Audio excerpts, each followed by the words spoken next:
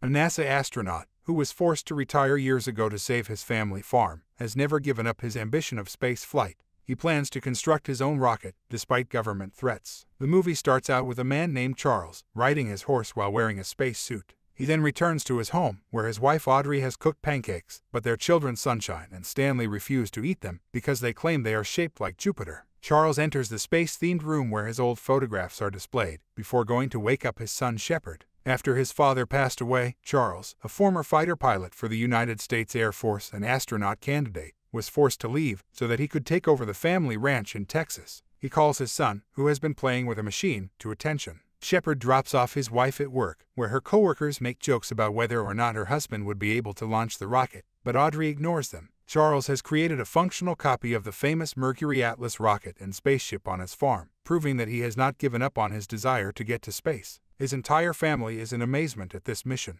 Charles goes to a guy to get 10,000 pounds of fuel to launch his rocket, but like everyone else in town, he considers it foolish and a waste of money. Following this, Charles goes to the bank to apply for a loan. He is turned down because his mortgage hasn't been paid yet. The bank employee then counsels Charles to forget the rocket and pay off his previous loans instead. At home, the family is full of dreams and values all the opportunities in the world. The next day, Audrey's father Hal pays them a visit and compliments Charles on his work. The mailman delivers a statement, stating that he has days to pay or his house will be taken. Charles throws it into the loan officer, attracting the attention of a sheriff. They go to court, and the judge asks Charles to apologize to the bank before referring him to a psychiatric evaluation. Later, Charles sees the school nurse, and she advises him to quit thinking such impossible things, all the while flirting with him. She believes that this is the result of Charles not being loved as a child and pushes him to grow up. She also recommends that he teach at the school, but Charles is uninterested. He interrupts his children's classes, where the instructor says she is teaching them history, but Charles says he is going to teach them how to make history and takes them all home.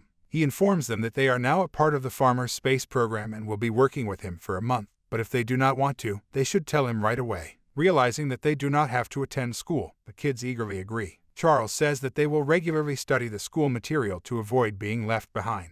Audrey arrives and objects to the proposal, but Charles convinces her that it is just for 4 weeks and that the kids would return to school after that. Soon after, several FBI agents arrived and were surprised to find the rocket. They were informed that Charles had requested a large amount of fuel. His entire farm was to be inspected, but they suspect that he is building a warhead. He will not be flying the rocket until their investigation is completed. Following this, Charles meets with his lawyer friend Kevin and tells him that he already submitted his entire plan to the FAA, but they can't do anything now that everything is almost finished. Kevin says that they didn't take him seriously back then, and they can do whatever they want if they think Charles is a threat.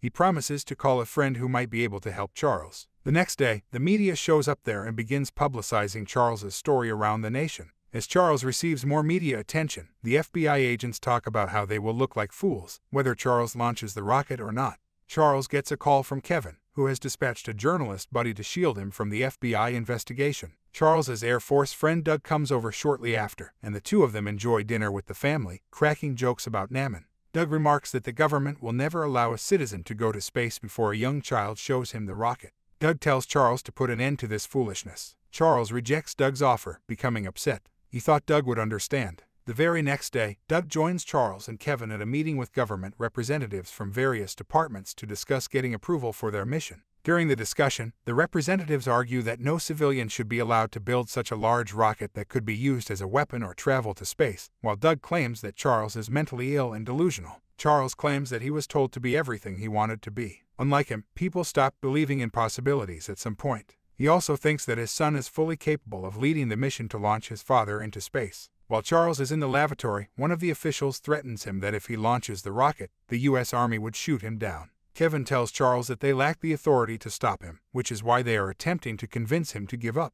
Meanwhile, Audrey receives a visit from a Child Protection Service officer who urges her to take charge of her family, informing her that the children have been indoctrinated. Audrey then goes to the grocery shop, where she is followed by everyone. Her payment is rejected, forcing her to leave. At dinner, she confronts Charles about the approaching deadline for losing their home, which he had been trying to avoid. She questions how he could imagine leaving them without anything while dreaming of space travel. Charles then comes to a box and furiously empties it of all of his food and supplies. While their parents argue, Shepard takes his sisters to their rooms. Audrey criticizes Charles for being so arrogant. After everyone has left for church in the evening, Charles declares that he must act on what he believes in, and Audrey admits that she no longer believes in him. Hal and Charles were watching a sports car race. They made a remark about how those cars receive large advertisements, simply for being driven in circles. This gives Charles an idea, and he approaches several businesses to try to persuade them to place advertisements on his rocket. However, each of them declines, believing that if the mission fails and he gets hurt, it would cause them great loss and guilt.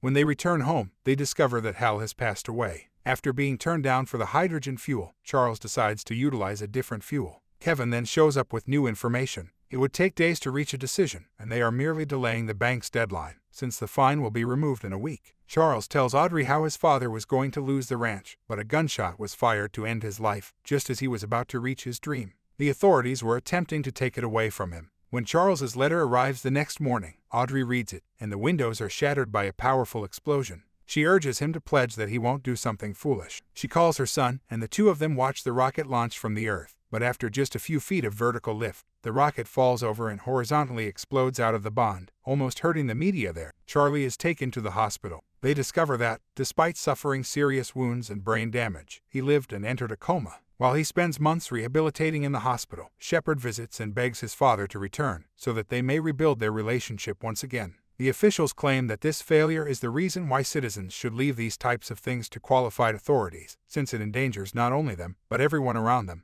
The media soon becomes silent. Charles recovers, but he also experiences severe sadness and reports that his once joyous dinners have since stopped. When Audrey brings the money to the bank, the official remarks how Charles led everyone to believe he would travel into space, but they all seemed foolish. Hal had left Audrey some money in his will, which Kevin believes would help them pay their loans. After changing her mind, she goes back to Charles to offer him some encouragement. She tells him that the kids like him because he is so full of potential and ideas, and after giving him the money, she asks that he show the kids how it's done. She continues by saying that without the rocket, they would just be an unhappy family. Charles completes his space training as a consequence, and they start to repair and modify the rocket, which results in the successful completion of the Dreamer rocket. No matter what happens to him, according to Charles, his kids will know that their father didn't stop. He could pass away happily, knowing that the FBI agents who were sick of pursuing him had given up.